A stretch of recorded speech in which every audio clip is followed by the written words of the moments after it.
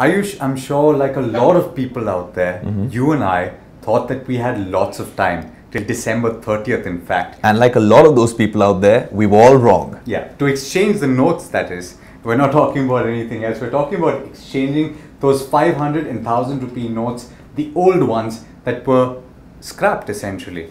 And you know, it's interesting, Alex, because if there's one word that can describe what's been going on, it's utter chaos. Absolutely. And we've been part of that chaos from day one. From day one. We've been looking at it from the outside. In fact, both of us haven't really had the time to go to the branches, and which is why we're having that conversation. We're wondering how to go to the bank and exchange those notes, because it's no longer possible. As of yesterday, it was stopped.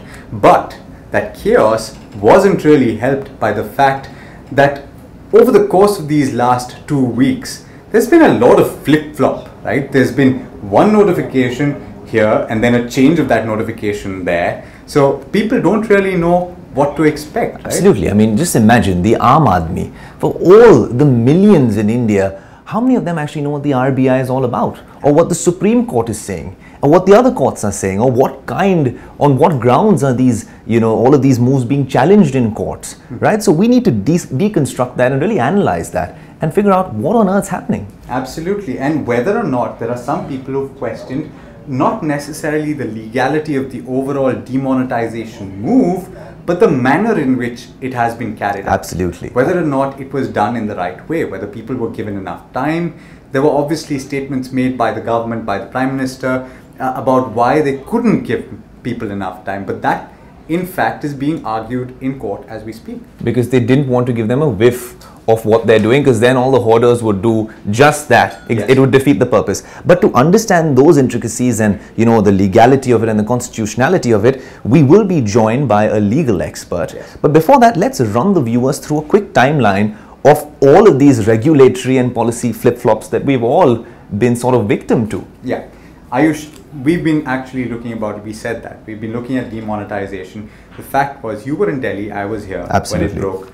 We were told on November 8th, at around 8 o'clock, that effectively 500 and 1,000 rupee notes would no longer be legal tender. You could go to a bank branch and exchange the notes that you had on your person for 4,000 rupees. That was the initial curb that was placed on the amount that you could get in exchange for your old notes. And that led to all the chaos and frenzy, because in those 4 hours, people, the messaging was all about, the communication was that, hey, the common man thought that at 12 o'clock, my 500s and 1,000s are worth nothing. Yeah. It wasn't true, because there was clearly a time frame given back then. Absolutely. And so what happened was chaos. We saw that the next day. You saw it in Delhi. You weren't able to give your notes to anybody. Absolutely. You missed out on those, what was it? Milkshake. All the milkshakes, yeah. That's you missed true. out on milkshakes. I did. And then when I flew back to Bombay and we did a live show on the streets of Mumbai, which a lot of you guys watched, and we want you to comment just like that one, because we might not be out in the streets of Mumbai, but we're here discussing, week 2 or week 3, and it's an ongoing issue, guys. Yeah. So, but then what happened immediately after that chaos, Ayush, was that on the 11th of November, the RBI stepped in and said, look, you don't need to panic. There's lots of money that's already in circulation, and we're well on course to resupplying the money that's being pulled out.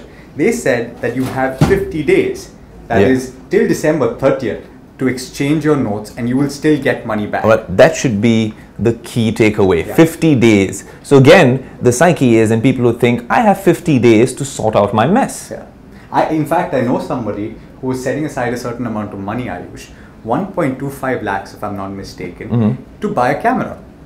Interesting. And she said, look, I'm going to hold on to this. I don't want to jump into the frenzy. I don't want to jump to the lines. Let me just wait for things to cool down a little bit before I go to the bank and exchange my money. Now she can't. Now she can only go and deposit that money. On the 12th of November, in fact, the RBI went a step further to what they said on the 11th. And they said that beyond December 30th, which was the final date in which you could exchange money, you could actually go to an RBI branch, which you can still do. Which you can still do as of today. Yeah. Right? And well, we're going to come to today because there's a few more flip-flops on the way. But after that, also on November 13th, this was a little bit of respite.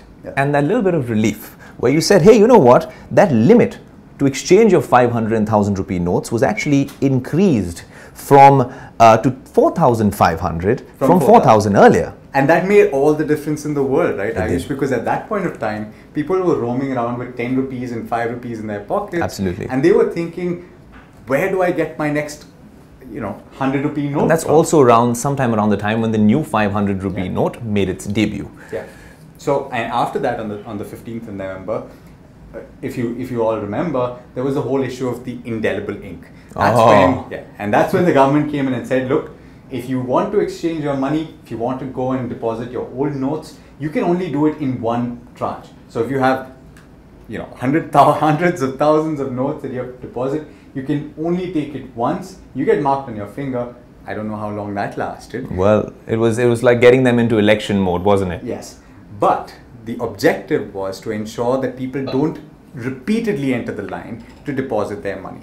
And then subsequent to that. Well, subsequent to that essentially was what happened last night. Yeah. The big bomb. No, in fact, on the 17th of November, that limit of 4,500 of course was reduced to 2,000 rupees. And even at that point, people really didn't They didn't think that you're going to completely scrap this altogether. Yeah. They still thought that you'd have that 50-day period, which is what was playing in everyone's minds, but it was brought down to 2,000. Well, people didn't really question the rationale then, and neither did we, because clearly there must be some, restrictions and some, compulsions. They were all talking about the process of recalibration of ATMs, printing more the money, amount of money that was getting into the system, absolutely, and all of those things. Fair enough. And then the bombshell. Well, a week after that, on last night, we realized that all over-the-counter exchange has now come to an end. And guess what? What's uncanny is a deja vu situation, because it was announced around 8 o'clock when we all heard, and you were given 4 hours, because effective midnight, well, this was the second surgical strike on black money. Absolutely. So,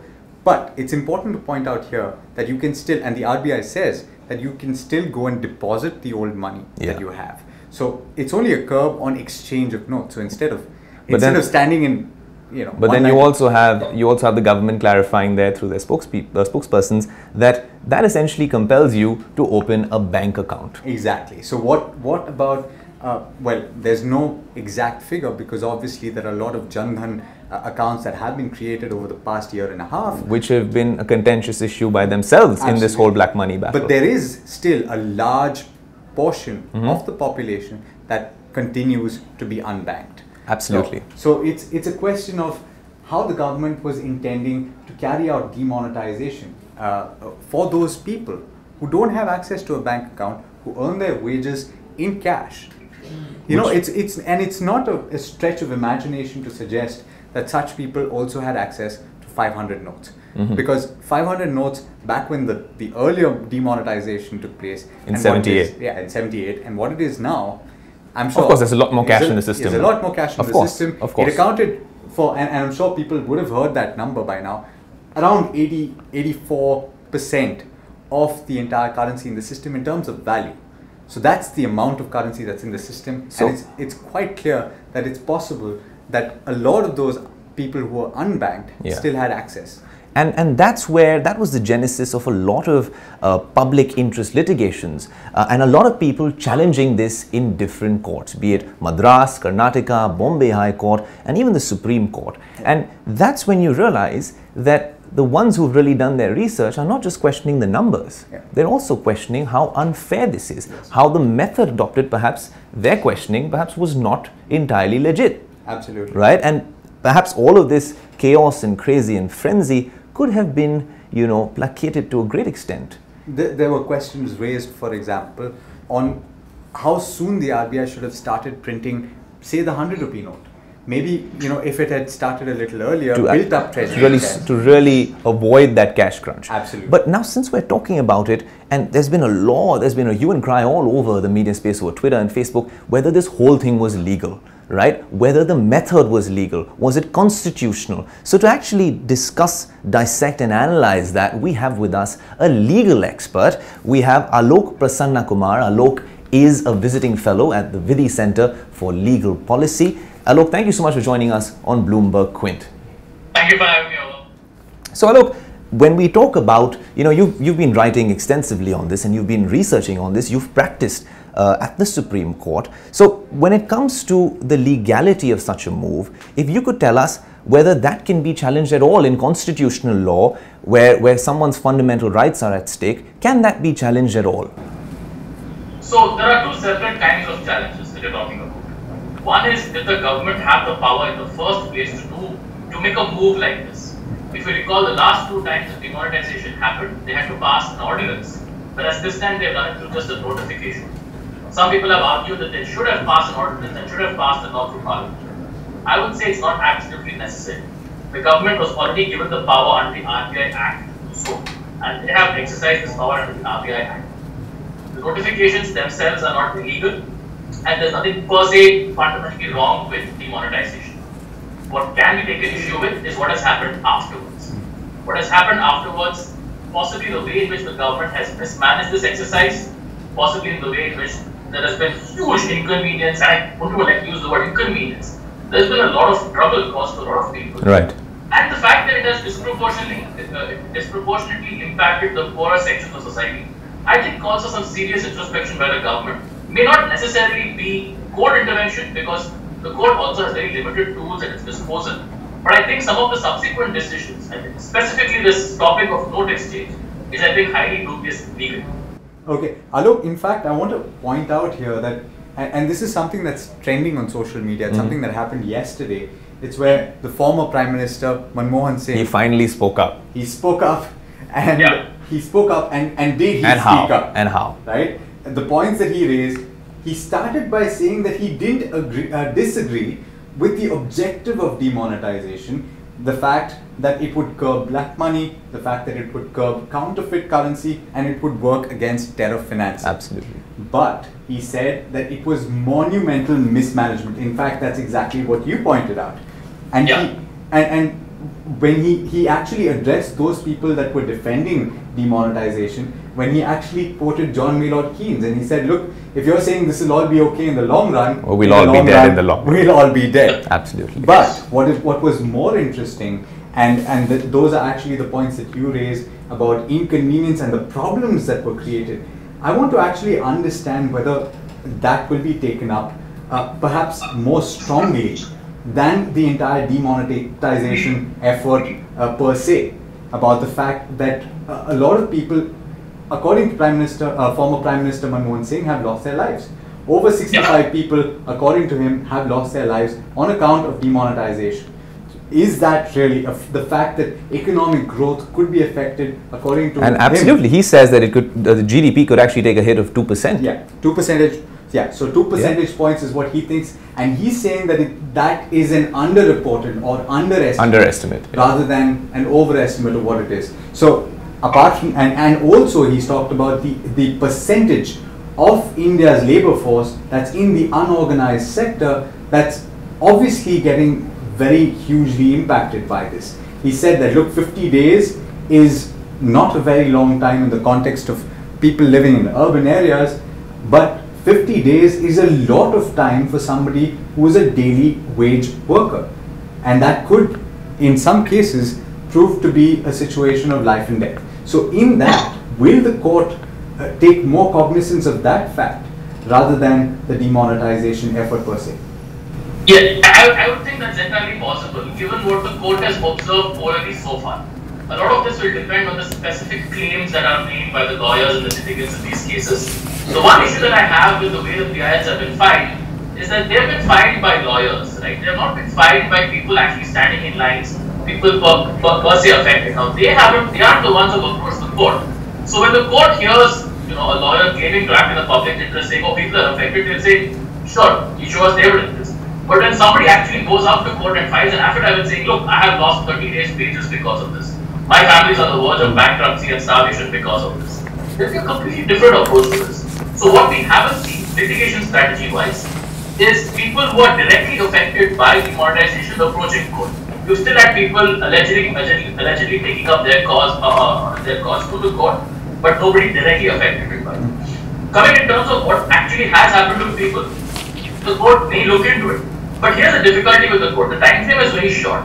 They can't have very detailed hearings. They can't take, the Supreme Court specifically, they can't take on evidence about a case. So somebody has said 70 people have died because of demonetization.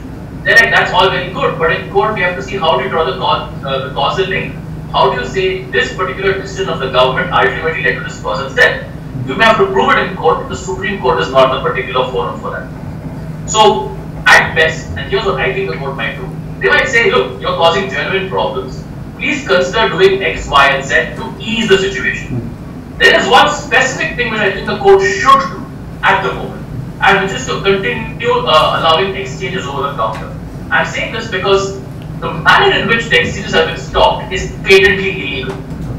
Under the notification issued on November 8th, the government said exchanges will be valid till 30th. You could exchange your cash till December 30th.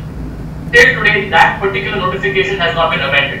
Interesting. All we are getting are RBI circulars, we are getting press releases, we are getting FAQs, but that unless that actual notification is amended to say that exchange will be stopped with effect from this date, whatever is being done illegally and without the authority of law. The difficulty, of course, is that everybody affected by this is standing in a queue somewhere trying to get their money.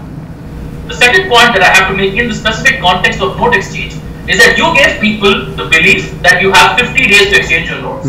You created this desperate expectation that your demonetized 500 and 1,000 rupee notes will still be good for use insofar as they're exchanged in banks. That you will not have to rush immediately to the bank to get it changed. So people took this as to mean Absolutely. that I have time till 50th, I can wait till the crowds lessen. And now all of a sudden, with zero notice, you have gone ahead and said we will no longer exchange. This is, I think, a violation of the principle of legitimate expectation. Right. There is a court-evolved principle called the doctrine of legitimate expectation. It was evolved in UK courts. Indian courts have used it to say that the government cannot promise one thing today, expect people to act on it and obtain a benefit, and suddenly turn around and take away that benefit. Right? And it's not as if people have been consulted, people are not made aware. They were not given an opportunity to arrange their affairs so that they're not adversely affected by this. And you're not talking about people who have done something illegal. Yeah. I could have understood if you have said that we will not allow exchanges beyond 5,000 rupees, fair enough, beyond 10,000, fair enough. You're affecting people who might want to misuse this facility. But by completely stopping exchange, you are affecting directly the people who have done nothing wrong, who have taken the benefit of your own words to say that we have to believe that we have 50 days to actually change our notes. And now if suddenly you have told them all the notes are worthless. This, I think, is fundamentally illegal and should have been Absolutely. No, absolutely. Alok, and patenting illegality, doctrine of legitimate expectation, these things I'm sure will be argued in court because some of the top constitutional lawyers are representing some of the parties in the cases as well. But what I wanted to ask you was, and this is interesting, because for someone to actually approach the Supreme Court with under a writ petition or perhaps using a public interest litigation, those are the two ways you would approach the Supreme Court in a situation like this. And yeah, what we have seen with the High Courts is what Madras High Court said, that hey, you know what, demonetization, essentially what they said was that it's not a bad thing. So we are dismissing this petition on the face of it. Karnataka has also dismissed it. Bombay High Court's, really not ruling in any way. And so what I wanted to ask you was this hands-off approach which courts have when it comes to matters of economic and fiscal policies. They don't want to encroach upon the domain perhaps of the legislature or the executive. Do you think that that's a scary proposition? Because then what remedy am I left with as a citizen? Even if I'm a citizen going to the court, what remedy am I left with at the end of the day? Because it's all at the whim and fancy of the government then. So that's right, and I think there's a larger question to be answered. Today we have a problem with demonetization.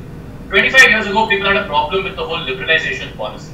20 years ago, people had a problem with privatization of industries. 15 years ago, people had a problem with Narega or whatever. The point is, you don't want to stop the government from experimenting. That's what they have been put into office for. Right. People trust these guys that, for better or worse, they get their policies approximately right. When they get it wrong, it's not for the court to fix it. It's for us to stand in line every 5 years and say, guys, you really messed up. Yeah. Right? It's not for the court to say, we think you should have done B and not E. Yeah. If A is fundamentally illegal, sure, go ahead and strike it down. If this is not allowed by the Constitution of India, sure, go ahead and strike it down. If some aspect of how you're doing demonetization is illegal, absolutely the court should strike it down. But whether the government should do A or not do A, whether government should do A or B, is absolutely not the business of the court. Yeah. And I think it's quite dangerous for any democracy if the court is in the business of deciding larger economic and fiscal policy. It is just not capable of doing so. Okay, it's interesting, Alex. This is an argument with something that Alok brought up, because often, courts are often accused of judicial overreach in these situations. So it's a very thin line between, judicial activism and overreach. What should judges do? What cases should they take up? What should they admit? These are genuine issues that plague the Indian judiciary. So I have a couple of points that I want to figure out. One, I want to ask Alok, could the government really come up with a statement or an argument in this case that it's not really stopping the deposits of 500 and 1,000 rupee notes? So take for example a situation where somebody had 1 lakh rupees in the old currency and wanted to go to a bank and exchange over the counter. He would still receive, according to the change in notifications, 2,000 rupees. That's before 24th. Now he still has to deposit that 98,000 rupees. So it's not, in that sense, a big change. He would still have to stand in line at the withdrawal, for withdrawals, to withdraw that 24,000 rupees that was due to him. So in that sense, yes, it's an increased inconvenience for that. No, but can I add a twist to that? Yeah. Alok, so in that scenario, taking what Alex just said, if I didn't have a bank account, you're compelling me to open a bank account. Well, is there any particular law really in this state that actually compels me to have a bank account as we speak? No, there isn't, and this is an issue which actually the Supreme Court should have decided if they had heard the Aadhaar privacy case in the last 1.5 years. This is an issue. Can the government compel you to do something in the context of getting a bank account or giving your biometric details? It's all very well for the government to make a theoretical argument that yes, you can still open a bank account and deposit the money and withdraw it. But the issue is that you're talking about 28 to 30% of the population who don't have, conservatively, 25 to 30% of the population who don't have access to a bank account. Banks are already overburdened in these 2 months that they can't do any other function apart from it's kind of accepting deposits and exchanging them. And now we're putting citizens in a situation where their daily life depends on being able to open a bank account. And we're talking about a second order problem. The first problem is that your money becomes worthless. Yes, you can possibly find other ways to make it legal. You could even give it to somebody who is willing to put it in their bank account. But the basic problem is this. How can you have confidence in a government which, through a stroke of a pen, wipes out all your assets? I'm not talking about the assets of the richest and the people who can manage this. I'm talking about the assets of the people who have nothing else but the notes in their hands. So how can the government do something like this just by a stroke of a pen? And that too, by saying that you no longer exchange notes. I mean, you could have given more time, you could have allowed easier limits, something like that could have been done, but to completely say no exchange allowed, I think it's an extreme move.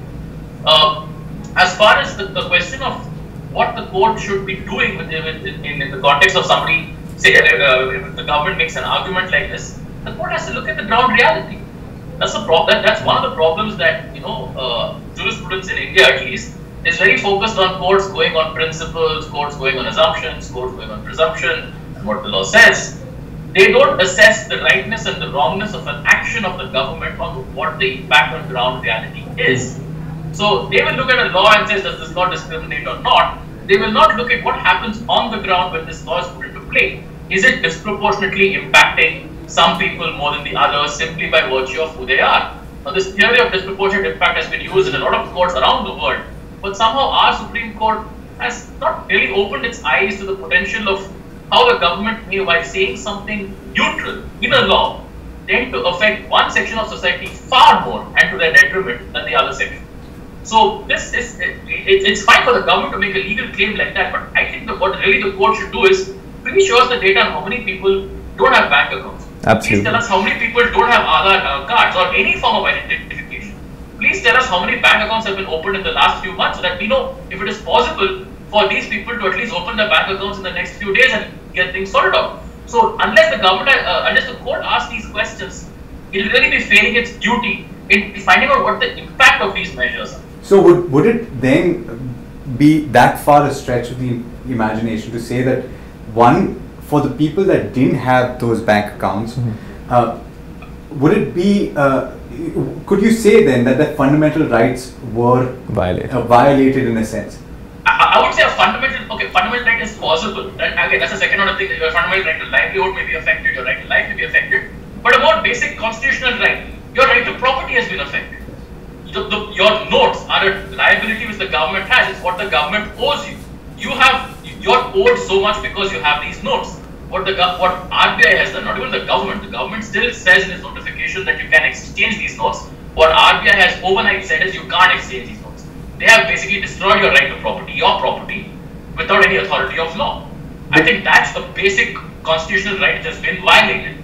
So to that extent, yes, I think that especially this stopping exchange is, I think, a direct violation. Even if the larger issue of whether withdrawal limits are okay or whether exchange limits are okay are all up for debate, I think this particular move is a straightforward violation of the right. But Alok, Ayush, I'm the only one in this room who's not a lawyer, but I still happen to have read that one case that is talked about, I'm sure, a lot, the Jayantilal Ratanchand Shah versus the RBI, where this very point was raised.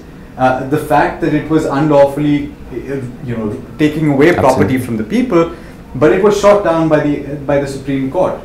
So yes, it was, and here's the difference, and this is why it makes a difference as to the manner in which it was done. The legislature. There it was an ordinance which was later passed by Parliament. They made a law, and it is perfectly acceptable to take away property with the authority of law.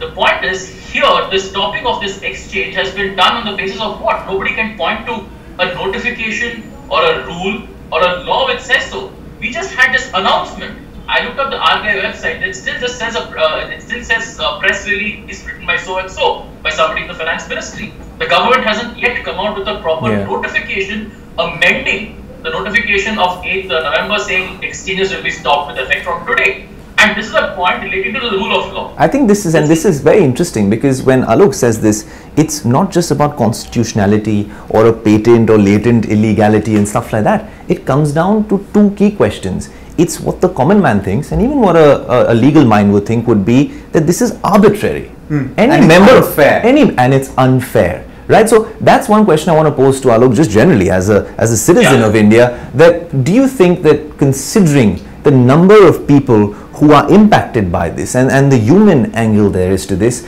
that somewhere this has been either unethical, unfair, or really immoral in any way? So, just to continue the thought that I was just saying, I'm saying that this is where the government has really damaged the rule of law in this country. Right. You can't be making up rules or laws or particulars on an as you go basis every day. It's really damaging, for one, the confidence in the government in this country. Right. Two, the fact that nobody knows what the laws are. As the common person in this country, I don't know what is permitted, what is not permitted. And if what is permitted and what is not permitted changes on a day-to-day basis, we can't call ourselves a rule of law country if an important measure like this is being implemented in such a slipshod and haphazard way. So, yes, there is a level of arbitrariness. Yes, there is a level of unfairness in the way certain specific measures have been undertaken. Again, I come back to this exchange of the notes. There's complete arbitrariness in the way of saying we'll accept notes for mobile recharges, but not in ration shops. Or we'll accept it in ration shops, but not in convenience stores. And the aspect of the 1,000 rupee note that is not going to be accepted. And the 500 rupee. No, and also that those mobile recharges, prepaid ones, will be capped at 500 rupees. Exactly. So, I mean, what does this say? It says that you really don't know what you're doing as a government, and that has serious implications for how you approach an important question like this. If the attitude is whatever we say goes, you are essentially reducing a democratic rule of law country to an autocratic dictatorship almost, right? It's today you're making one law, tomorrow you're not even making a law. You just, somebody announces it, and next thing you know, it's being enforced. That is not how a democracy or a rule of law or a constitutional democracy is supposed to work. There are systems and institutions in place, and if you can't follow them, then there's something fundamentally wrong in the way in which the government is working. Right. Interesting. Some very interesting points that Alok has raised throughout the course of this conversation. Alok, thanks so much for joining us. We're going to be in touch with you very soon, and we'll do a follow-up as well. But thanks so much for joining us. It's interesting that Alok raised quite a few points, and very strong points. Very strong points, and they were cogent arguments. But at the end of it, he spoke about India being a constitutional democracy. Yes. And one of the biggest ones out there, right? And it's timely that it's November 25th today. Yes. Tomorrow's November 26th. It's a day that the Prime Minister has announced as Constitution Day for us. Yes. It's a day that we actually uphold and preserve our democratic ideals. And under the Constitution of India, Alex, India is a sovereign, socialist, secular, democratic republic. And we can only hope that for many years to come, it stays that way. Absolutely. Let's wish everybody a good weekend, and here's to Constitution Day tomorrow.